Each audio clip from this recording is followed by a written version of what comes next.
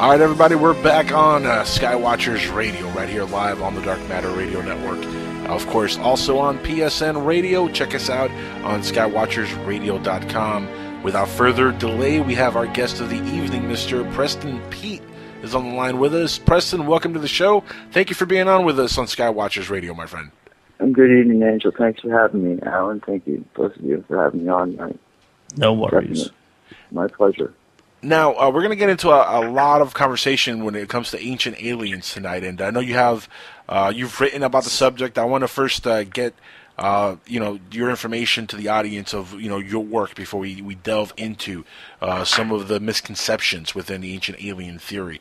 Tell us a little bit about your background before we start up on the actual ancient alien stuff. I want to make it understood that I'm the editor of this book, Ancient Aliens, Lost Civilizations, Astonishing Archaeology, and Hidden History, the Disinformation Guide to. Right. And I'm the editor, so I both contributed and collected all of the other contributors to the compendium.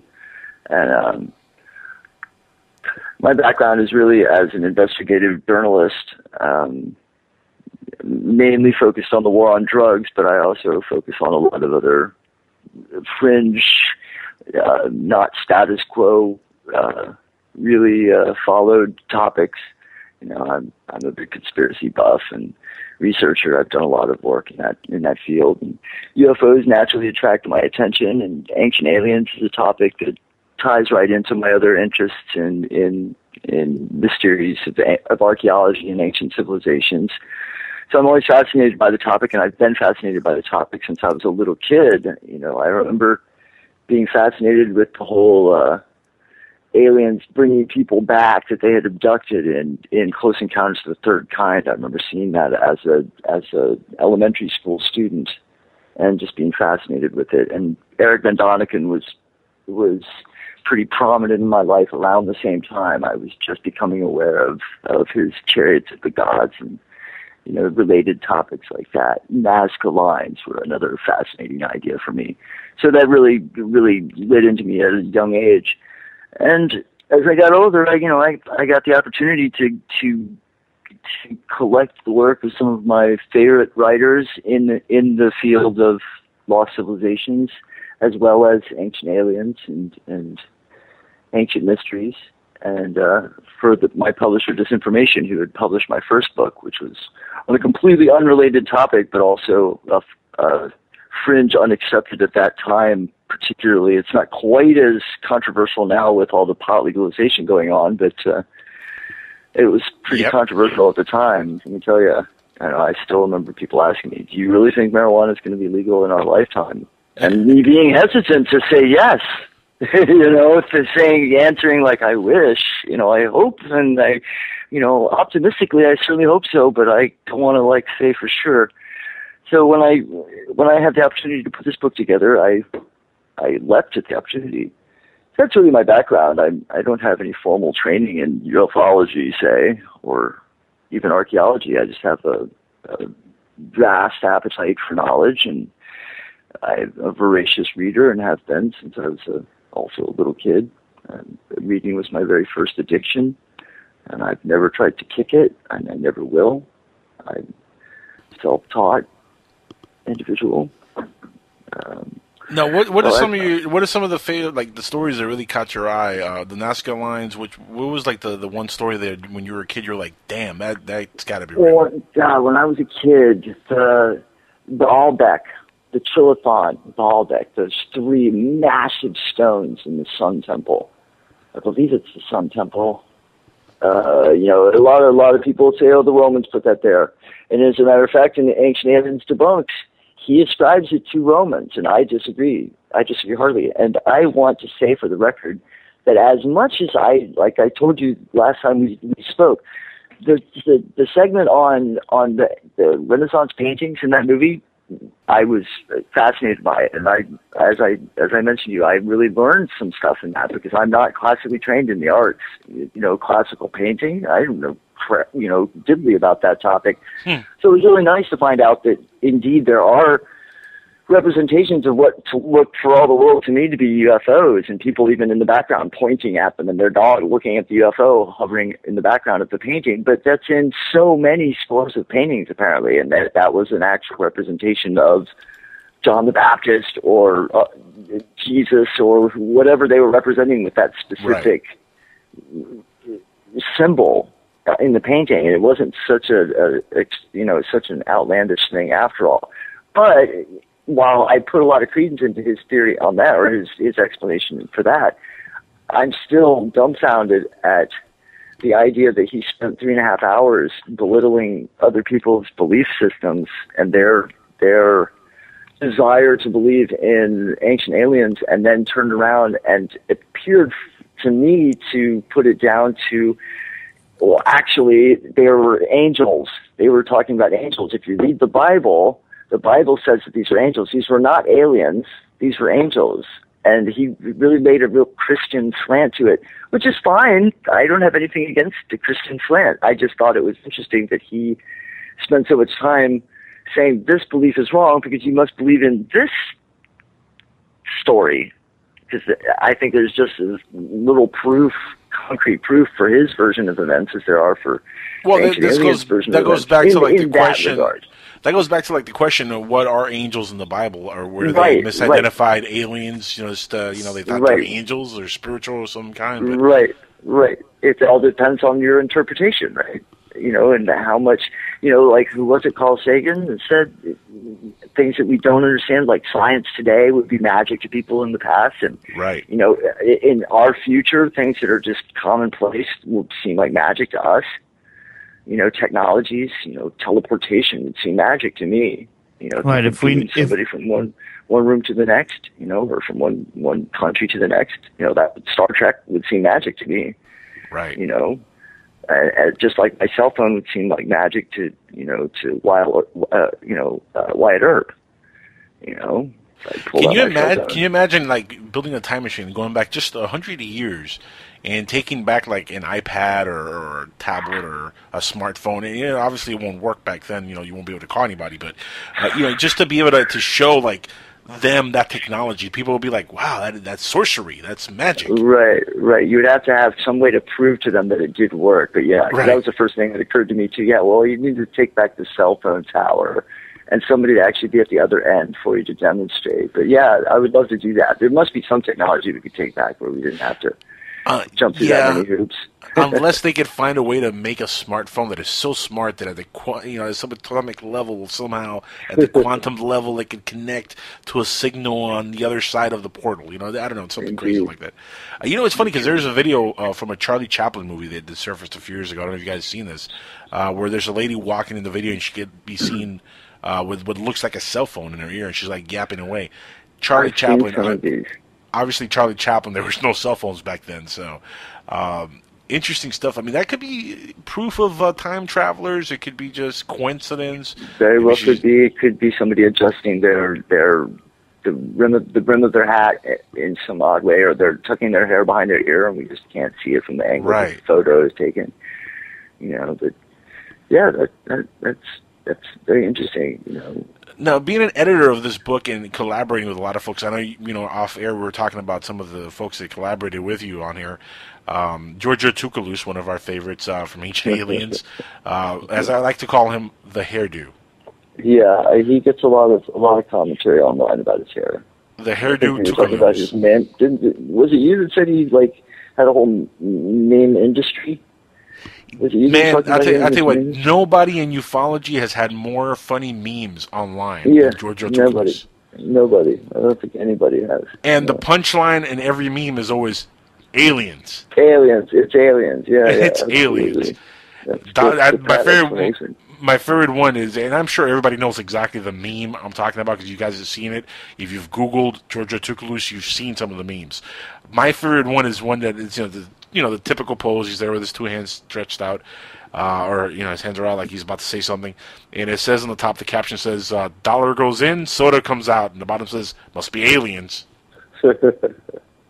Yeah, right? It's a tight answer. Yeah, I have to admit my jaw hit the table when I first saw him explain his Atlantis theory on the Ancient Aliens television show. where he postulates that Atlantis was not a continent per se.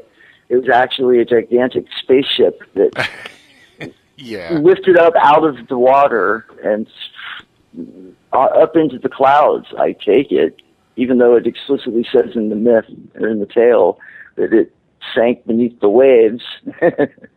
He wants it to go up into the air. Okay, more power to you, my friend. He completely lost me with the whole Puma Punku section of the whole Puma Punku video on Ancient Aliens. They kind of lost me on that. I mean, I'm sure you're familiar with Puma Punku, right? Oh yeah, absolutely. I'm fascinated with the place. I think it is very fascinating, and that's another thing where that Ancient Aliens Debunked movie. Yeah. Very interesting take on it, and some of the stuff he had to say made sense, but the fact that Puma Punku is built at such an extremely high elevation, it is above the tree line. It is on the barren plateau as far as I know. It is now, but we're talking about something that happened a long time ago. Absolutely.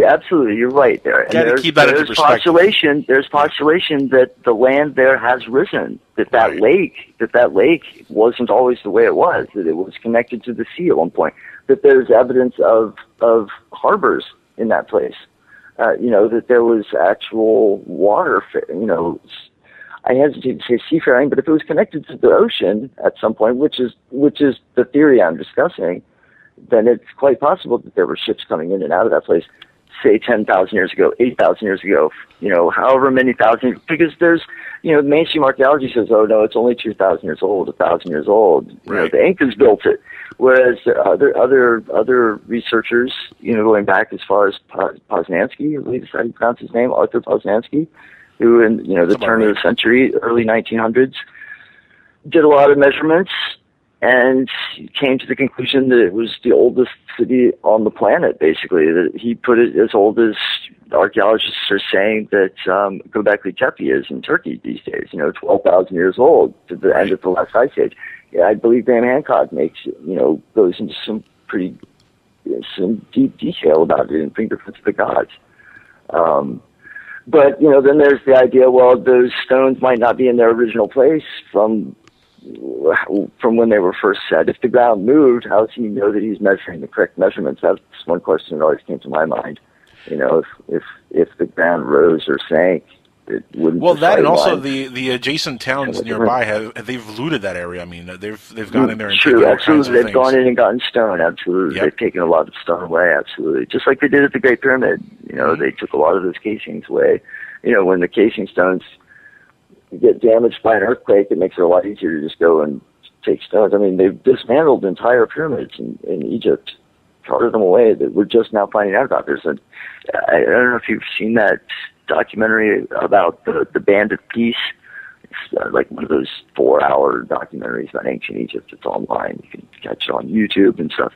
And one of the episodes, I believe it's on that show, one of the episodes they discuss a pyramid that's like one over in that Band of Peace where nobody knows about it. There's no tourists that go there really, but it's an entire pyramid like the Great Pyramid, or it's not quite that big, but it's nearly that big, except that it's all gone.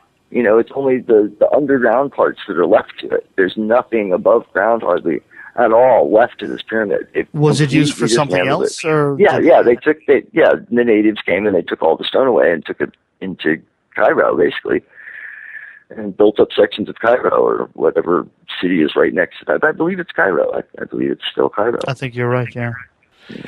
Preston, how disappointed are you when you read or you do your own research on some of the stuff that you've looked at in the past from ancient alien lore, and you find out that there's a perfectly reasonable explanation that is not even alien related or connected? I mean, how disappointed do you get? I can't say I'm ever disappointed, really, because all knowledge to me is interesting. I'm always fascinated to find the answer, whether it's the one I'd prefer it to be or not. You know what I mean? I mean, just because it's not ancient aliens doesn't mean I'm going to go to bed all blue. But, there are plenty of times I go, oh, darn, that's, I really wanted that to be aliens.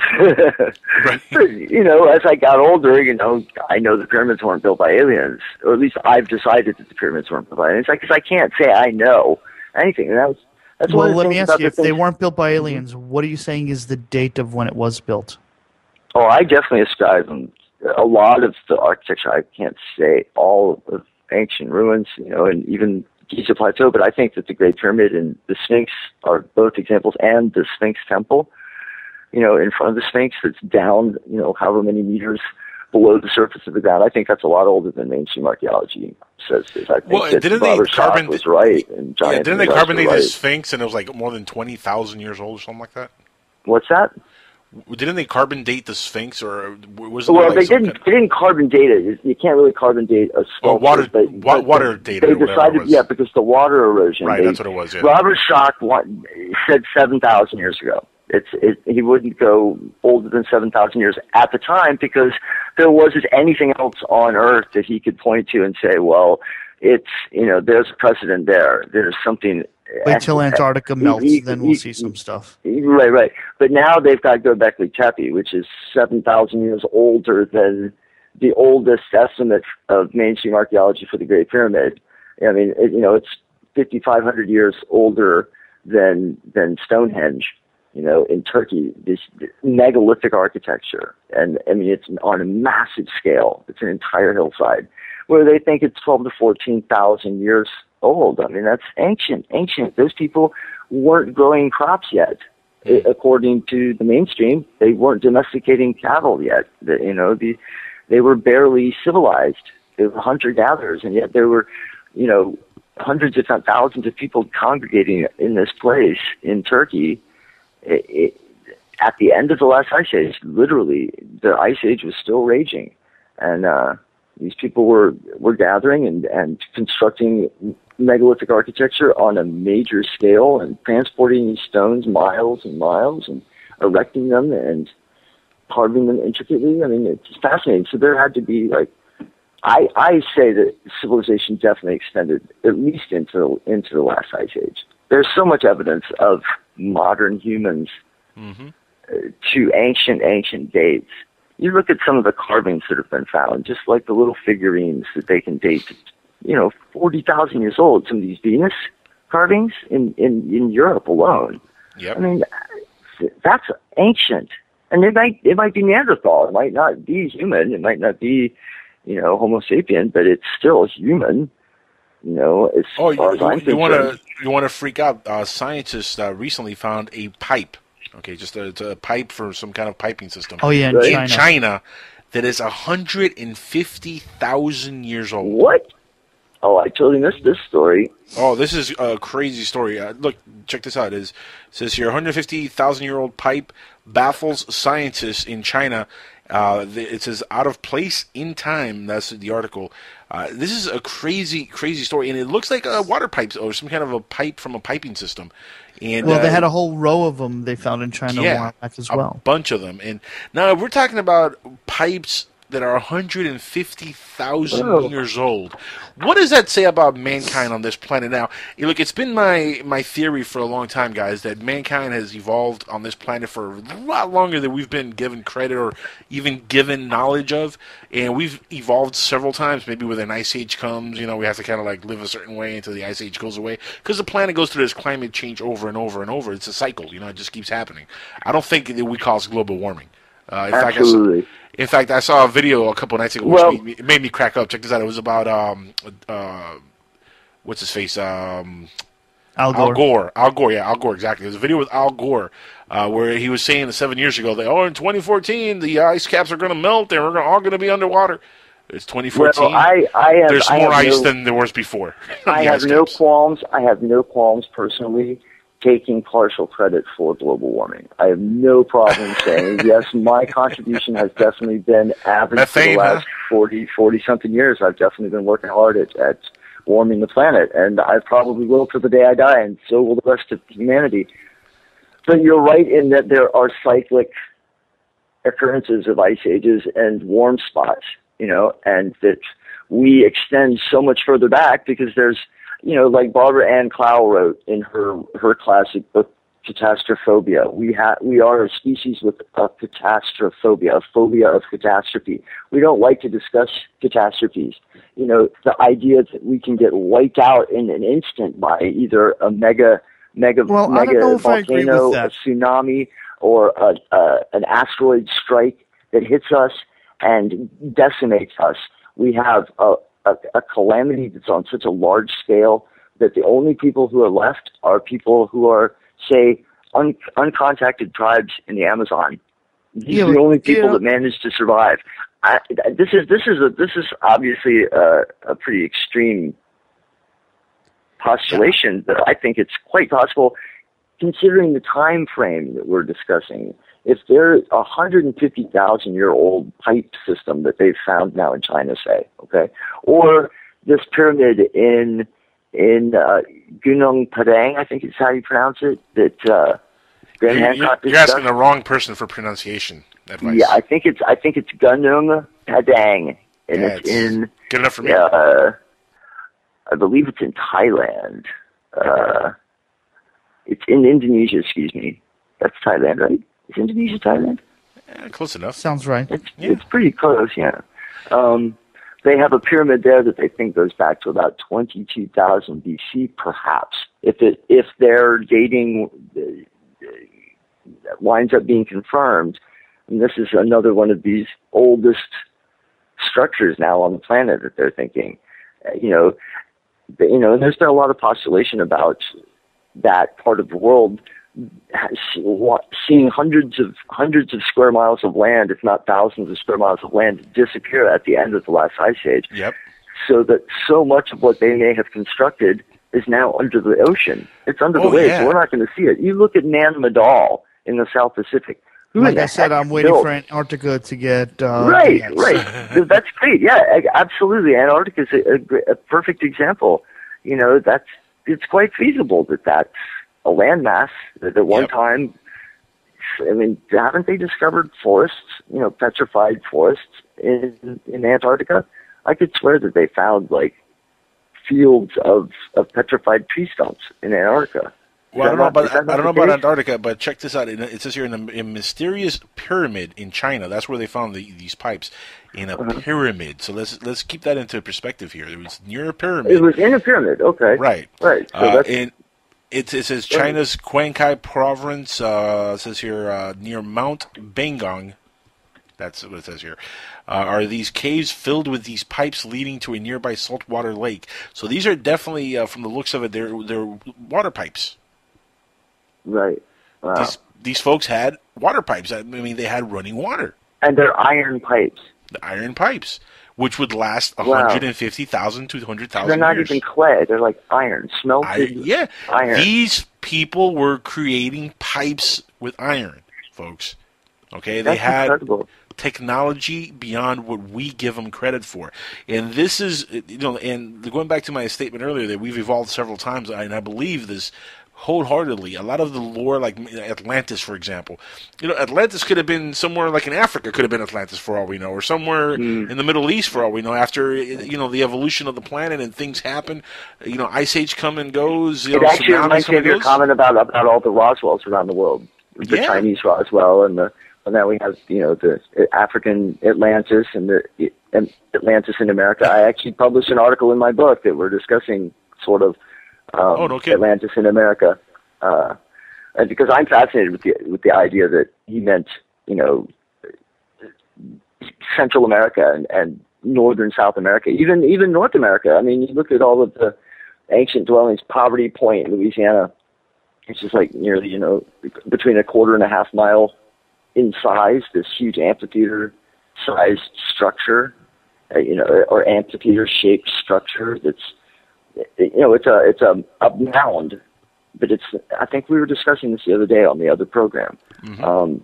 These mounds seem like, it's really low tech, but in actuality, it's not just piling on baskets of mud. It's piling on baskets of mud on top of clay, on top of pebbles, on top of grass, each layered so that it's specifically engineered to allow water to seep through it and not erode away the mound, so it does last for a few thousand years. So we're still watching them. We're still walking over them and having to, move them to put our highways through and our golf courses and whatever else we have to do to destroy them to put our civilization down today. These structures, maybe that's what he meant when he was talking about Atlantis, that it disappeared, because Cuba and the Bahamas, that's another region that lost a lot of land at the end of the last ice age. Correct, yeah. I mean, I'm not saying that is what Atlantis was. I just have always been partial to that theory. I think it's really honestly, I would not doubt it. And it's not because I'm Cuban, but I would not doubt that Atlantis was somewhere near Cuba. Well, you look at all of the stories that the conquistadors brought back. The initial contacts where they ran into seagoing canoes that were, they labeled them rafts, and they were really like looking down on them. But in actuality, these rafts were a lot better made than the caravels that the conquistadors arrived in, seasick and scurvy-ridden.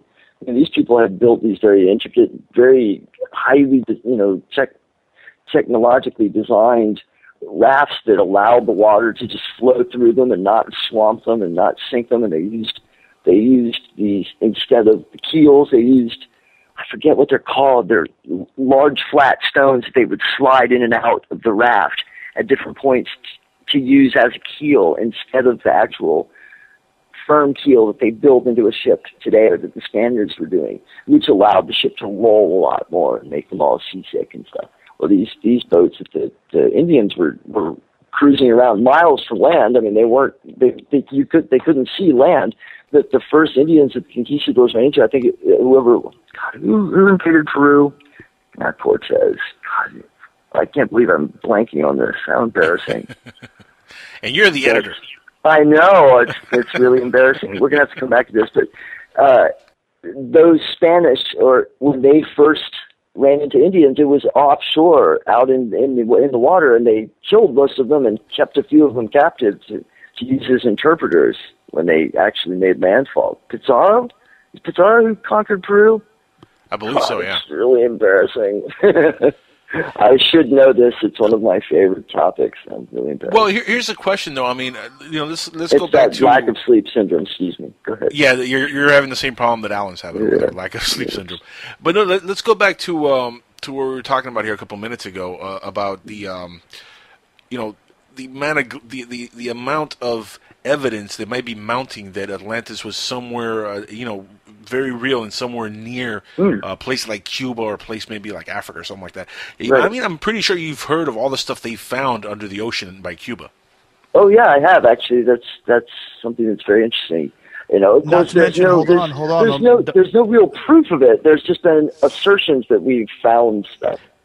Well, don't forget, you also have to understand there's been a lot of USOs more around Cuba and those waters than any other part of the world. Right. That's a good point, actually.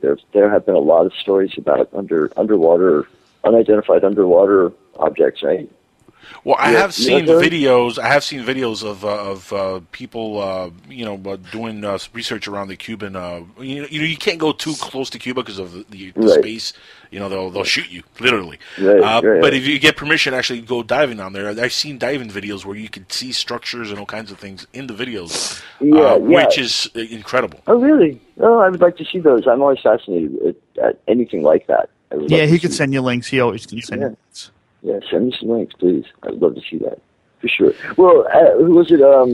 Andrew Collins? He wrote one of his books, it might have been Ashes of Angels. I don't think it was Ashes of Angels. I think it was the one he wrote after that. He discusses offshore Cuba and diving in the caves off Cuba in his search for Atlantis, and talks about, finding some really interesting ruins and evidence of ancient structures there. I haven't seen too much evidence of it, but like I said, I would love to see these links. I'll see you. It kind of reminds me of the UFO in the Black Sea. I've seen a lot of sonar image of it, but I've not seen a film of it yet. Well, yeah, that's another mystery there, because they made a big hoopla on that. I mean, that was everywhere, from Huffington Post. Actually, CNN, I've seen some rock piles. They've shown us some rock piles. Well, the initial sonar looked like the Millennium Falcon was. It looked really neat. I was just like, wow. Let me ask you: anybody see that shelf just off of DC? Not DC. Off of Los Angeles. No. Off of LA. The what?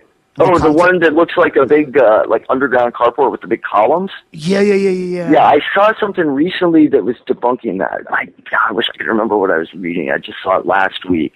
Somebody was, I wonder if it was Alejandro. Congratulations on getting him on your show, by the way. That's a coup. It's an awesome coup. Like he's awesome. Stuff. Yeah, definitely. I could swear it was on Open Minds that I was reading something that was debunking that underwater shelf. I know exactly what you're talking about. It looks really cool in the underwater photography, the sonar imagery. It's another one of these cases of sonar imagery making it look really dramatic, you know. But apparently it's not quite. But I mean, this is just one person naysaying it. For all I know, he could be wrong, too. It could very well be an underground base. I don't know. You know, that's the whole theme of my book. I don't have any say one way or the other if any of the articles I published in that book are true. You know, I don't know if they're world true. is really explored. That's the ironic thing, isn't it? What'd you say, Alan? What percentage of this world is really, truly explored? Right. How many times do we hear that they found the oldest structure, the oldest ruins, the oldest Bible, the oldest... Almost on a monthly basis. I don't know, what day of the week is it? Yeah, right. You know, right on. So, I mean, look at these pipes, 150,000-year-old pipes, and this is just out recently. I mean, like when you find stuff like that, that tells you that, you know, we're a little blind to our real history on this planet, folks. Not everything you know it to be fact is fact. That's why, you know, I don't get so bent out of shape when, you know, I hear stuff like, oh, there's never going to be disclosure. They're never going to tell us.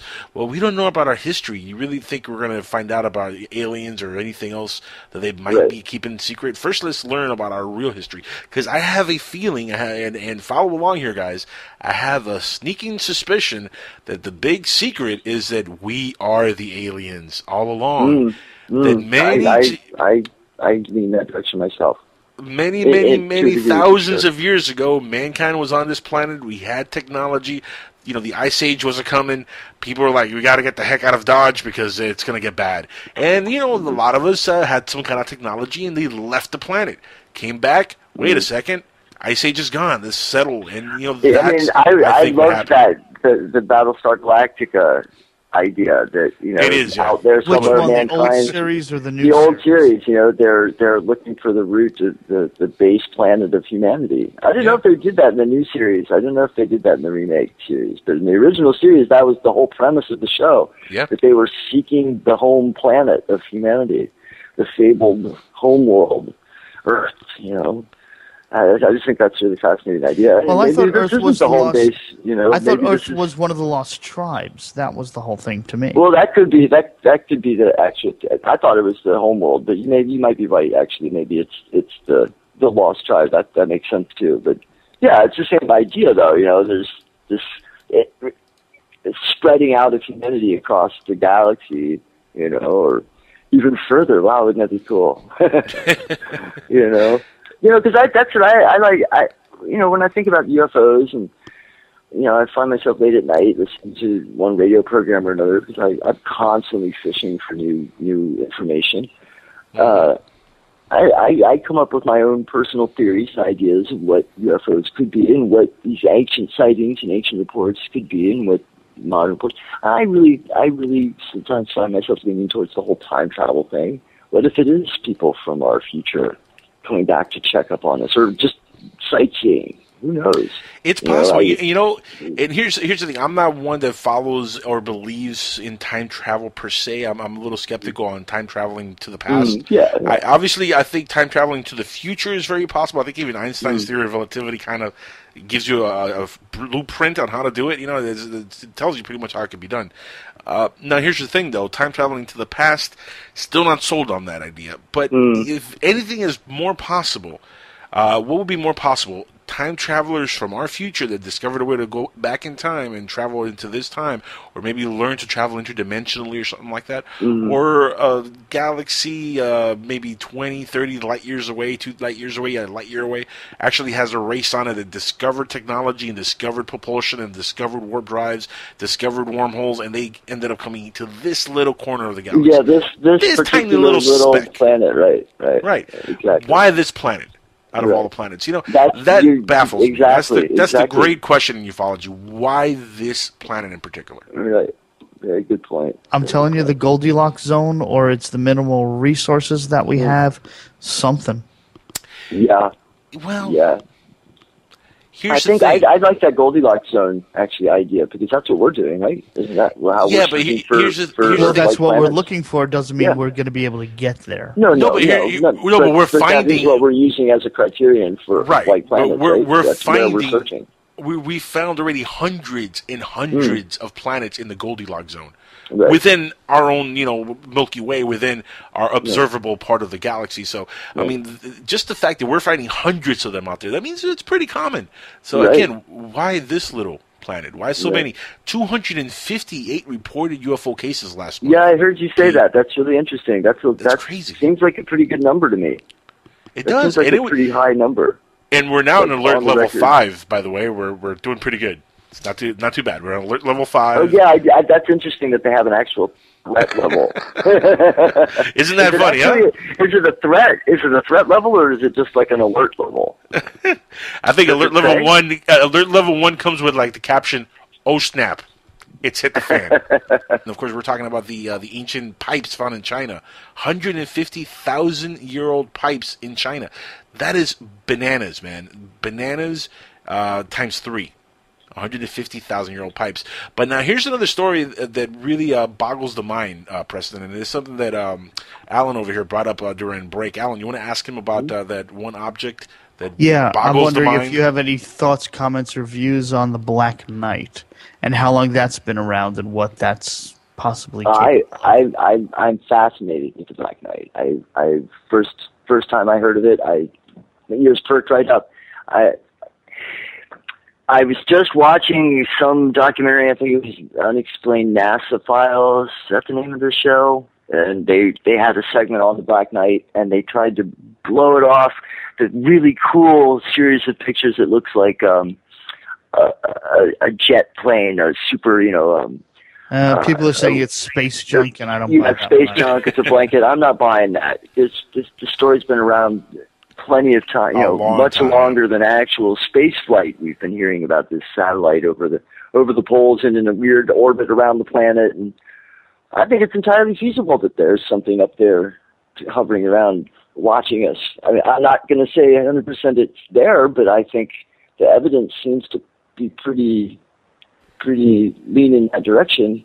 For sure. My thing is, why haven't we shot this thing down, or why haven't we gone and observed it up close? I wonder that about so many UFO sightings. Why don't the powers that be send up aircraft to investigate these sightings more often? Well, someone told me there was a shuttle mission. I've heard that there was a shuttle mission to it. Really? Okay. I haven't heard that yet. No. That does not even ring a bell, that story. Yeah, I'm not hearing this. Hang on, I'll see what I can do to find that. I would like to know more. Because that is something that occurs to me all the time. How often do they investigate these things? Because just because I haven't heard that they have investigated or not doesn't mean they haven't. I don't know most of the things that my military is involved in. The covert budgets are so astronomical. I mean, where do we think those missing trillions from the Pentagon are going? They're not going into everybody's pocket entirely. A lot of that's going to fund covert operations and black. What was that great line in the movie Independence Day? The father, Jeff Goldblum's father, had. It was like, "What? You don't really think they spend X amount on toilet bowls, do you?" Right. Absolutely. $700-800 on a nut and bolt. Yeah, exactly. By the way, I'm doing the research here. I'm showing Space Shuttle mission STS-88 might have been the one that actually got up close to the Black Knight. Nice. So when he says he's doing his research, that means he's on Google. What did they Google's. decide? I'm sorry? What did they decide? Well, it's NASA. They're not going to tell you anything. Yeah, never a straight answer. They didn't disclose, huh? Nope. Never a straight answer. That's what NASA stands for. Well, I'm leaning towards it being a real phenomenon, that there really is something up there. That it's quite possible that there have been, or at least has been, a mission where they have specifically said to somebody, okay, it's time for you to go and film the Black Knight thing that's out there, and they closed in on it using radar, because don't they track asteroids and other space junk floating around that might you would hope so.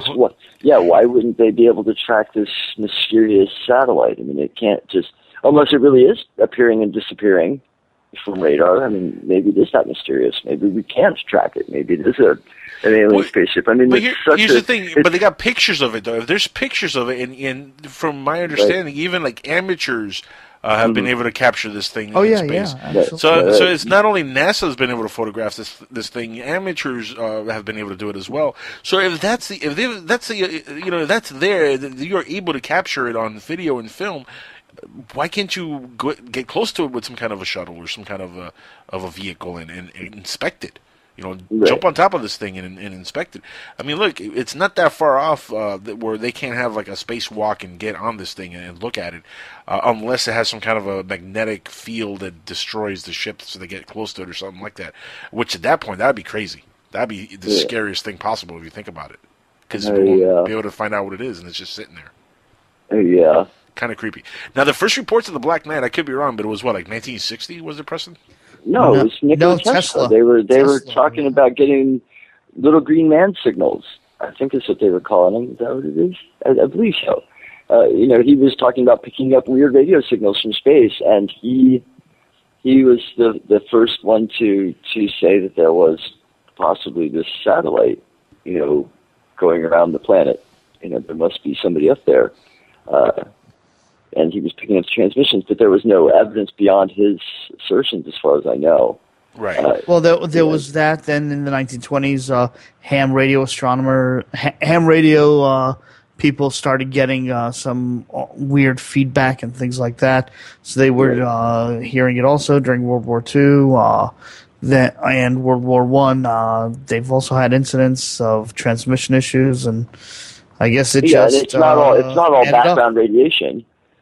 They're not all picking up background radiation from the Big Bang. There's other things going on up there for sure. Well, but I haven't really done any writing about the Black Knight, so I couldn't say much more than you guys could say about it. Other than it's a fascinating topic to me. It is. It's a very fascinating topic. Could you imagine if one day we do step on top of this thing and we figure out that we put this up there, about 150,000 years ago? Well, that would be pretty cool. I want to know who put the monument on Phobos.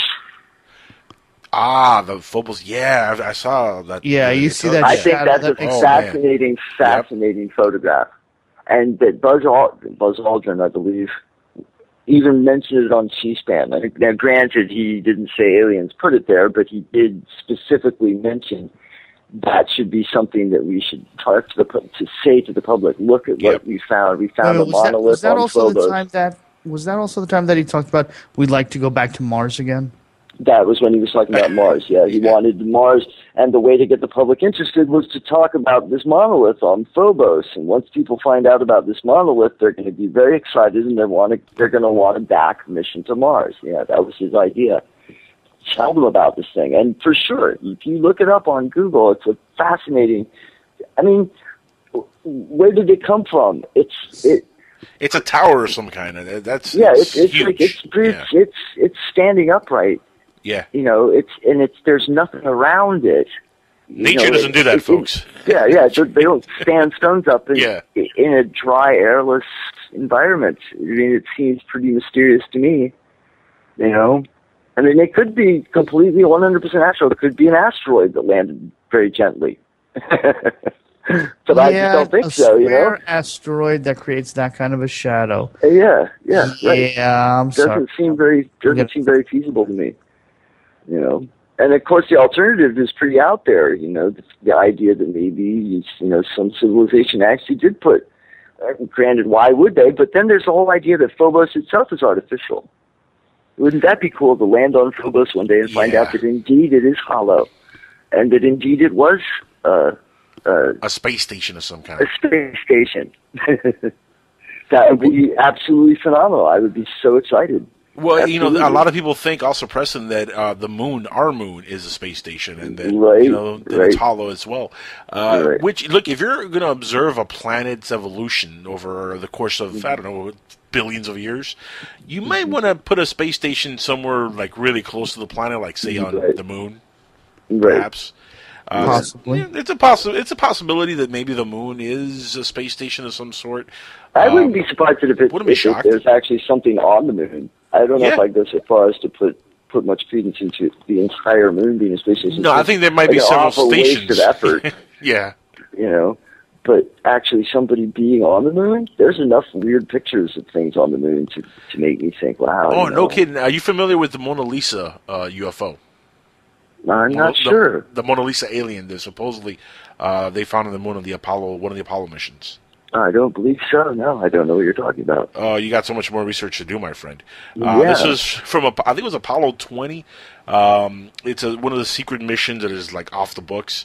There's a video that surfaced a few years ago, and it shows even an astronaut in the video playing with the camera, panning around in the actual control room on the shuttle, and it pans over to what looks like a body of some sort of a humanoid being, female being.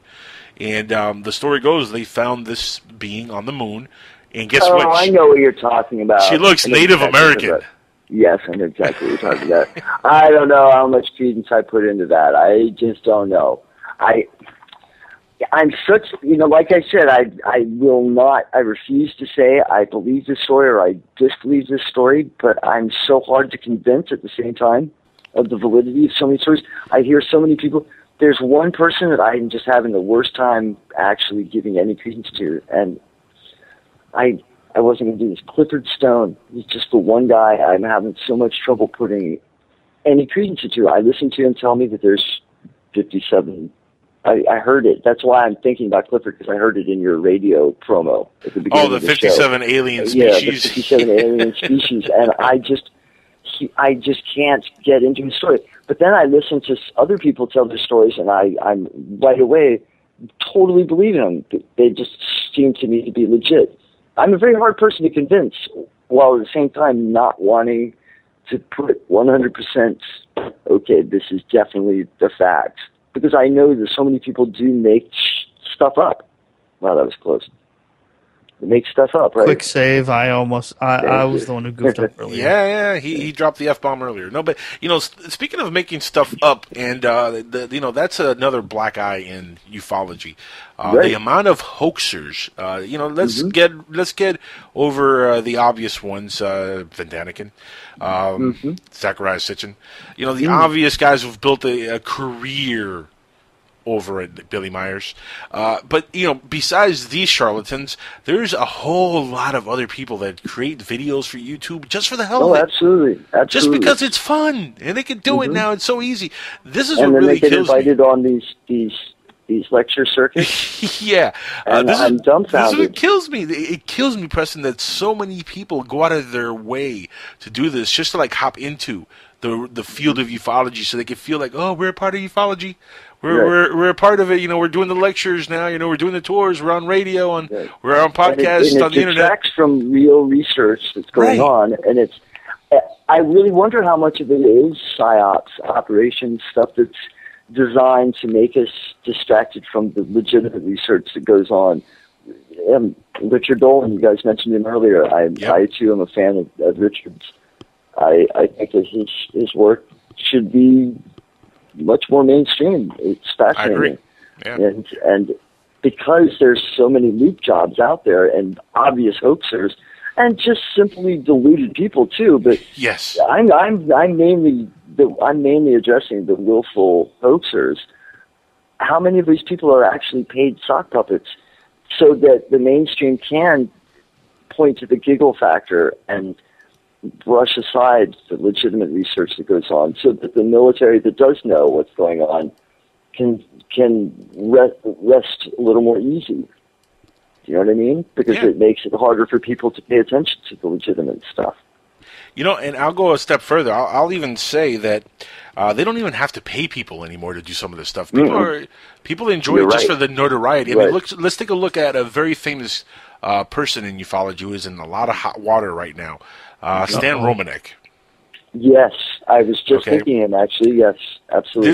This is a guy who came forward saying, "Oh, I have this fascinating video of an alien in the window.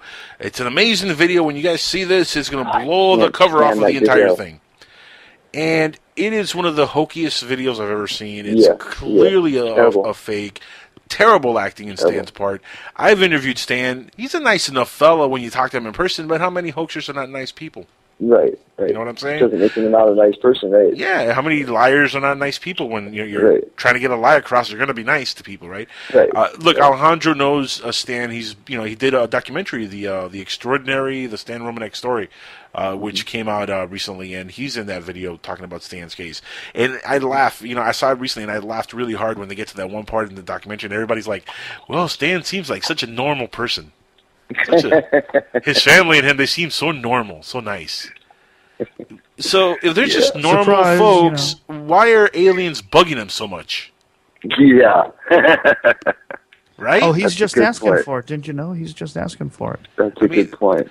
The whole thing, the whole Stan Romanek case is mind-boggling that it got as big as it did. But now look what happened to the guy. Now he's charged with pedophilia. He's going through his that's trial. terrible. Yeah. I mean, the worst crime imaginable is what he's charged with. All right, let's face the Terrible. facts here. This is the worst thing you could do is to harm a child, to molest a child, to be involved with any kind of pedophilia. There's nothing more disgusting than that. If this is it's really proven true, sad. and I pray for ufology, not even for Stan's sake, but for ufology itself, I pray that it's proven to be fake and that he's innocent and that all charges are dropped and he proves that it was all alien conspiracies and he proves that he was 100% honest about everything. Because I would hate to think that a person that we put so much stock into in the field of ufology and we've given so much airtime and we've let him get on our shows, do the TV stuff, to get the documentaries out, to think that this person the whole time was, looking at kiddie porn or molesting children or whatever he was doing on the side, while he was promoting all that stuff and interacting with everybody in the field of ufology. That's sort of disturbing to me. I mean, that's very disturbing because you look at this one guy and then who's not to say that there's not an X amount of numbers of people just like him in the field of ufology, which makes you again look at everybody in the field a little bit cross-eyed because now you're like you don't know who is real and who's fake and who's a pedophile and who's a sicko. Absolutely. And look, in the entertainment business, there is a whole thing with pedophilia that's been coming forward in the last 10 years. It's not anything new. The pedophile rings are out there.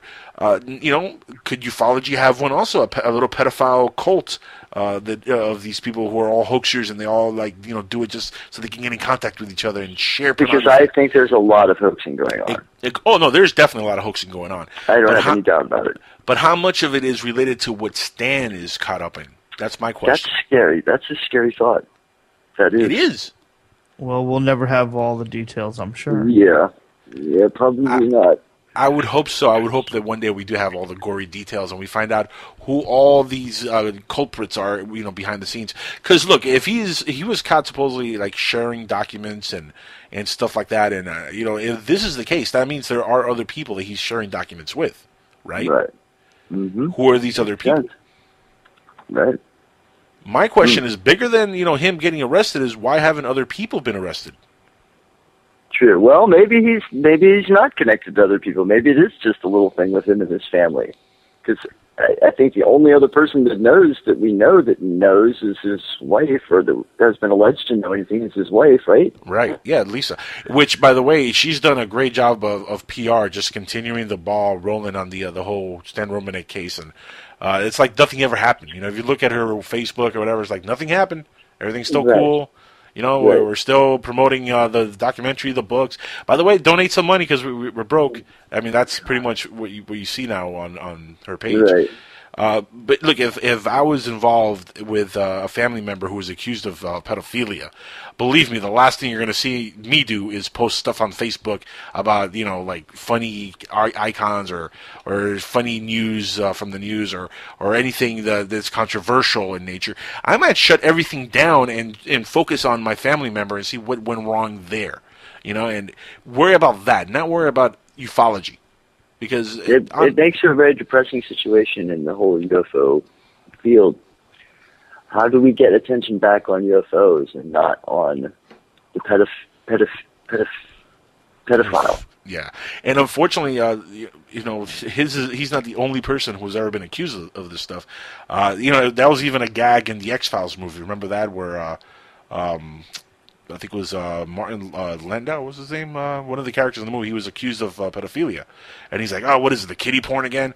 I mean, it's kind of like the running joke also in ufology, so you got to keep that in mind as well. This is where I'm kind of 50-50, and I'm hoping that it's fake. I'm hoping that he's innocent.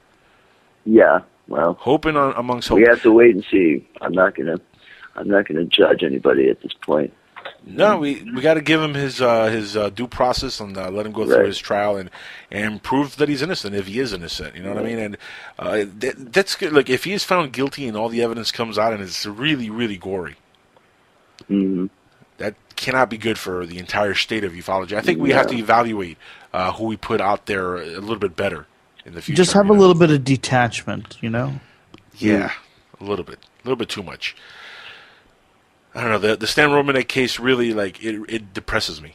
It really does. Depresses the hell out of me. Yeah, but here's as you said earlier, if there's no one else that they're going after in the community to arrest, it sounds a little like a plant. Interesting. They're not seriously. They're obviously he's not cooperating with the law enforcement because he's got no information. He can't roll over on someone else. We don't know any if he's cooperated or not yet. I mean, there's been no news has come out since the arrest. It's been very quiet. So who knows if he's snitching on people and talking? I mean, we have no idea until this thing becomes a trial. If it ever goes to trial, I mean, this could end up like the Archaeology debacle. Yeah, right. You know what happened you throw enough money. Yeah, you know what happened? You throw enough money at it, it goes away. Exactly. Now, I don't know if Stan has that kind of money. Maybe. Yeah, I was just going to say, I don't think Stan has that kind of money to throw much money at this. I don't think he's going to be able to throw money until it goes away, unfortunately for him. But how do you feel? I mean, do you feel? Because I don't know if you've seen all the evidence, but do you feel that maybe Stan at first was really experiencing some kind of alien connection, abduction, or scenario, and then he kind of fabricated a lot of stuff later on? Or you think it was all fake from the beginning, or what are your thoughts on that, Preston? Personally, I like I said, I don't really want to judge anybody. But I've always been kind of leery. There's some people that strike me as really shady. Stan Romanek is one of them. That video, as soon as I saw that video of the bobbing head in the window, I've never been able to put any stock into anything Stan Romanek says whatsoever. And there's other people like that around in the field that I just can't put any stock into whatsoever. And then there's others who I watch tell their story who I don't have any problem believing for 1 second. Those old women with their little kid in Texas years ago when I was a kid that had the UFO fly over, escorted by all the helicopters, and they came down with all the radiation sickness. I'm 99% sure that was some kind of military operation. It was probably a military craft that flew over their car, but it was something very real. I believe those people when they tell their story. I see the evidence on their hands, their swelling and their sores and the sickness. And I've seen doctors' reports.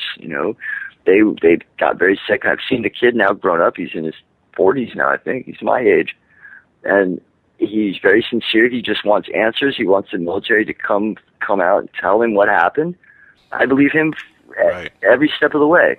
Yeah, and then there's people that are there are some that I don't know what to think. Who's the guy from Area 50, Bob Lazar? That guy seems so believable. I hate this. I might be being taken for a ride, but I so badly want to believe him because he just tells a really good story. He really does. He might be a complete flim-flam artist, but darn it, he spins a great yarn. If he's making that up, he's right there with Daniel Webster. I mean, he's a storyteller extraordinaire. Stan Friedman does not believe Bob Lazar's story. Really, he doesn't. Now, I like Stan Friedman. I do like Friedman. I think he's a researcher that does pretty good work. I don't think he's taken for a ride very often. I by the think way, everybody is sometimes. But by the way, shout out to Stan Freeman, who's been a little bit under the weather. He's been having heart trouble, right? Yeah, he had a heart attack, I believe, recently, and yeah. He's doing a little bit better, so our prayers are with him. Hopefully, he gets full recovery. Yeah. So, he's a great researcher, and the Mirage Man movie that came out pinpointed some stuff that even he was duped in. A lot of it is conspiracy junk. A lot of it is the whole Majestic 12. I hate seeing that Majestic 12 gets such attention as a real organization when it was all fake. It might be. Yeah. There might be an organization like that out there, but that whole thing, that whole sheaf of papers and film, and that's all the hoax. Yep. That's all like made up stuff. But I see it regurgitated on these UFO sci-fi shows now. God, what was the last one I was just watching? I don't know what day of the week were you watching it. Yeah, exactly. There's so many now. But it was just they share the room full of suits around a table, and they're talking about Majestic 12 and the various big names that were on the panel or in the organization. And I'm like, no, this is not real. This is fabricated. This is fiction. Yep. But that doesn't mean that there isn't an organization up there. You look at the documents that Richard Dolan has prized out of the military. There's obviously people on some of these military bases that were being reported to the UFO officer on the military base. If if you have a UFO report, you go to the UFO officer. Well, who is that guy reporting to? By the way, that was an episode of UFO Hunters. Which was they dug up the highway. Right. Oh, right. Okay. And of course, I think they don't get the credit they deserve, but that show really was. I think the cusp or the UFO broke Hunter? the veil. Yeah, that show really. Yeah, that was a good show. That was the show that really broke through and made made it possible for History Channel and those kind of channels to really expand on this subject and put these kind of shows on the air. And they did a really good job on that show. Yeah, they did. I think they kept it from being overly sensationalistic very well. Yep. Great job. You're dealing with real researchers also. Bill Burns is a hell of a real researcher. Right. I know that for a fact. I produce the guy's show on Monday nights. Right on. So, yes, working with him alone will tell you, that he knows what he's talking about just by listening. It's funny because we get into conversation sometimes, Preston, and I just, I tune out. Like, I completely just, mute myself, and I just sit there and listen. I don't even want to say anything. I just want to hear the information because it's so much information that this man has. That's great. And legit researcher, and again, that's the show that really made it possible for a lot of the shows like Ancient Aliens and all these other shows that are out now. Absolutely. That are so popular now. Even Crazy Hair Giorgio Tsoukalos has his own show now. I saw that. I saw that he has a new show where he's going around the world looking up mysteries, not just UFO related. I think they're no. It's all aliens. It's all UFO. Is it all aliens? Yeah, come on, it's Giorgio, aliens, man. Yeah. I wasn't thinking. Sorry, lack of sleep syndrome. It happens. If it's Giorgio Tsoukalos involved, there's going to be aliens and crazy aliens. I'd love to interview him just to ask him, a couple questions on his knowledge on ufology, because he knows Eric Van Daniken's stuff really well. Like, if you listen to him talking, and he can recite Eric Van Daniken's work like it's verbatim. But I've also heard him on other shows, like Joe Rogan had him on his show not long ago, and he started asking him some random questions about Roswell, and he was like, I have no idea. And I mean, really? It was like, and it was stuff like there was like really easy stuff, like interesting. Which really baffled me because I was like, this guy who's gotten so much attention can't answer like simple questions about Roswell. Like That's stuff really that interesting. Your average person would know. Like if you're semi-interested in the UFO phenomenon, what's the first case that normally everybody talks about? Right. Roswell. Right. Before Roswell, Kenneth Arnold. Yahtzee. Betty and Barney Hill. But really, Roswell is the cream of the crop. That's the case. Yeah. That and Rendlesham, I think. Which, by the way, there's a conference coming up in Rendlesham. Yeah, I heard you guys mention that. They're going to shed some new light on I was going to say, did I hear you saying something about new light? Yeah? Yeah, it's off in the distance. What are they possibly talking about now? 30 years later, you got me. I don't know. That was the question. Yeah. I would like to know. Because it's possible, like I think Alan said, maybe they prized out some new documents or something, because didn't the British release all those documents a couple of years ago? Yeah, but what possible documents could they possibly release? Oh, a guy came forward saying he saw a light at the corner of his window. Well, you didn't know about the radiation until tonight, did you? I had heard about the radiation, but I didn't know it was that spread. I heard there was radiation on there, but I didn't it's the realize first I've heard tonight that there was an actual British military report. Isn't that what you said, Alan? That there was a British military report talking about radiation? I didn't know that until just now, until tonight. So that's new for me. I would like to know more about that, actually, because I know a lot about the story. I actually had lunch with the guy who wrote Left at Eastgate when he was first publishing it years ago, back in, I guess, the end of 1999, maybe 2000, somewhere around that, maybe 1998 or 97 even, I don't know. Was it that long ago? It's a pretty long time ago now. I just remember having lunch with him, or brunch, here in New York City. Yeah, and, brunch. So, I mean, I've been paying attention to that case for never years. Had brunch. I think it's fascinating that, is it Peniston that claims that he had the code in his head from touching the ship? I don't know how much credence to put in that, the binary code, but I still think it's fascinating. Peniston, Sergeant Peniston, isn't that his name? He reached Peniston. down, he touched the craft, and he got that binary code in his mind, and somebody supposedly has now translated part of it into a language, into English. I don't know how do you translate binary code into English? It came with subtitles. Yeah. It came with an instruction booklet. I'm Speaking of which, by the way, did you know they're rebooting the Greatest American Hero TV series? Yes, I heard about that. Yeah, I didn't know that. Wow. Well, you know the plot line. Takes me back. Aliens give this guy a superhero costume. The problem is within all the superpowers are in the costume. The problem is that he loses the instruction book. He loses the instructions. Yeah, I forgot about that. Wow. I love that show growing up. In fact, William Catt was like a hero to me when I was a kid. Literally, it was great, the greatest American hero. Too. Yeah. You know what's funny? They were saying on a report when they mentioned they were going to bring that show back or reboot it. They were like, back then we had William Catt. This time around, let's get Cat Williams. What do you think of that? Cat Williams is the greatest American hero. I'm down. I'll watch that. That'll be interesting. That'd be a heck of a twist, wouldn't it? It would be, definitely.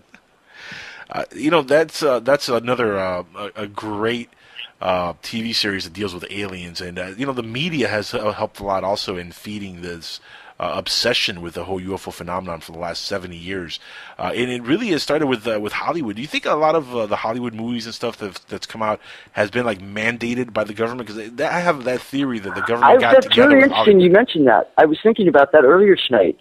There's got to be some involvement. I used to be friends with. Well, I am friends with Catherine Austin Fitz, and she was somebody who used to put a lot of stock into movies having to being like secret message carriers, that they would be telling us secret facts in the background, like insiders are writing these scripts and selling them to Hollywood, and they're getting official backing, and that's how these movies are made, and they're telling us things, and they're giving us subliminal messages and programming us basically.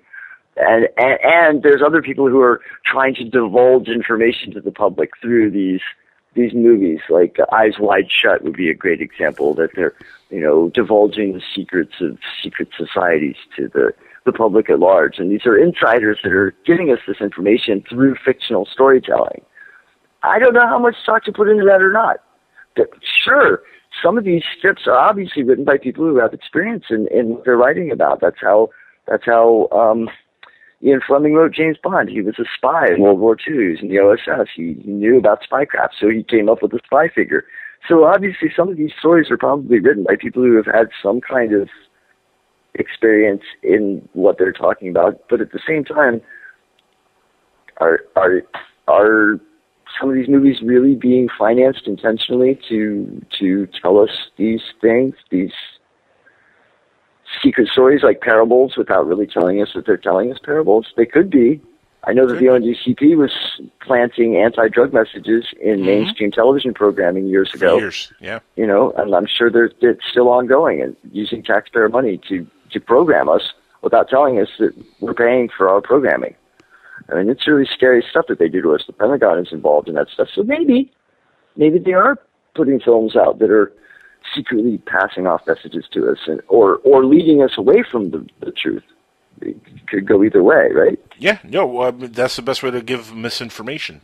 Right. Or just to confuse the field. Hey, let's give them some good aliens, some bad aliens, and a little bit in between. They don't know what the heck is going on. To confuse the field, absolutely. I think it's much more effective to confuse it, to muddy it up, than it is to try to completely lead us astray.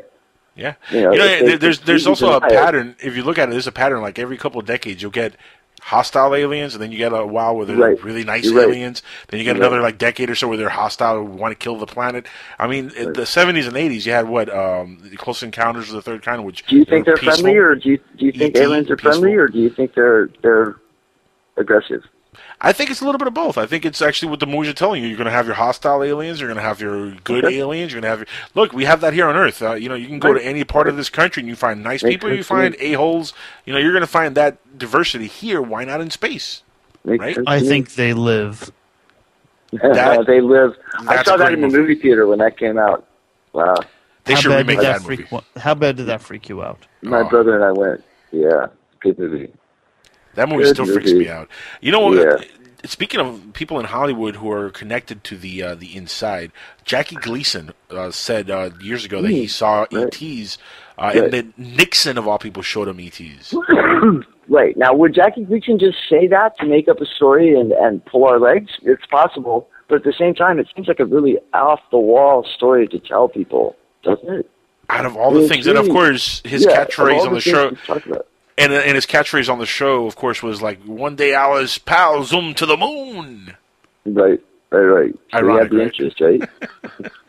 Interesting. The guy was definitely interested in the whole space phenomenon. Preston, look, we're almost out of time. We're actually running short here. We only have a couple more minutes. I want to definitely give you a chance to promote your links, tell anybody where they can catch you. If you're going to be at a convention or anything, please divulge the information so people could follow your work, man. You're definitely a character that I think people should keep in touch with.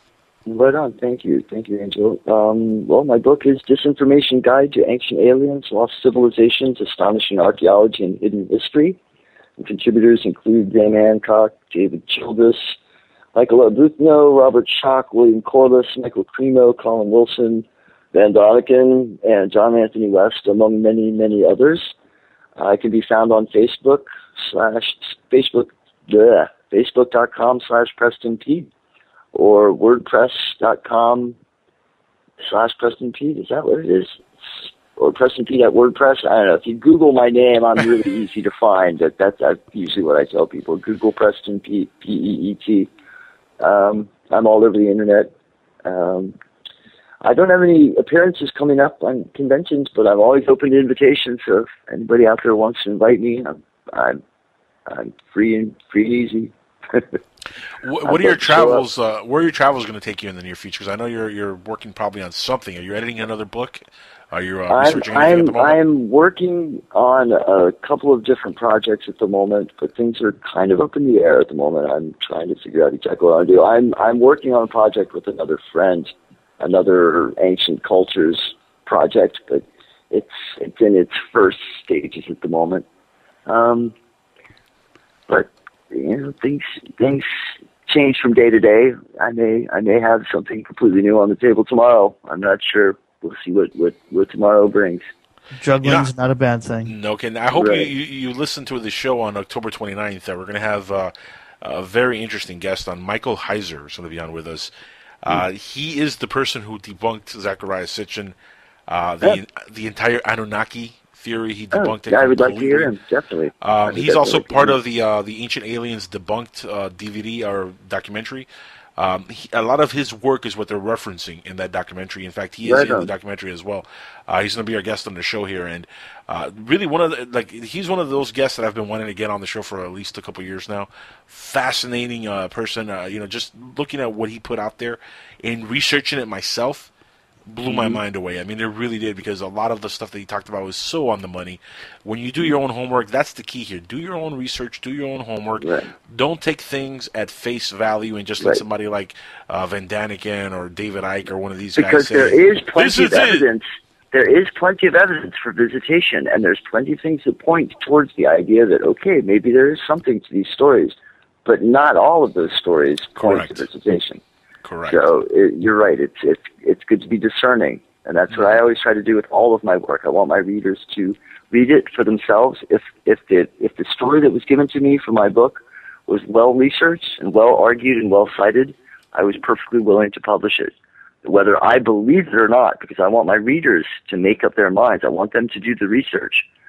There's, like I said at the beginning of the show, there's 50 sides to every story, not just one or two. So it's good to have as many viewpoints out there as possible, so that we can look at the things that are wrong and say, no, that's wrong, and know to look for those in the future. If you use that as a source, we know that your research is pretty fallacious. Exactly. Right? Exactly. So please, hopefully you're listening to that show. There should definitely be an interesting show with Michael. I will. Guys, we're all out of time. Preston, thank you so much again for being on the show here. Yeah, absolutely. It's great talking to you. Thank you, guys. Alan, good to meet you. Peace and love, guys. Have a good night. Take care, Preston.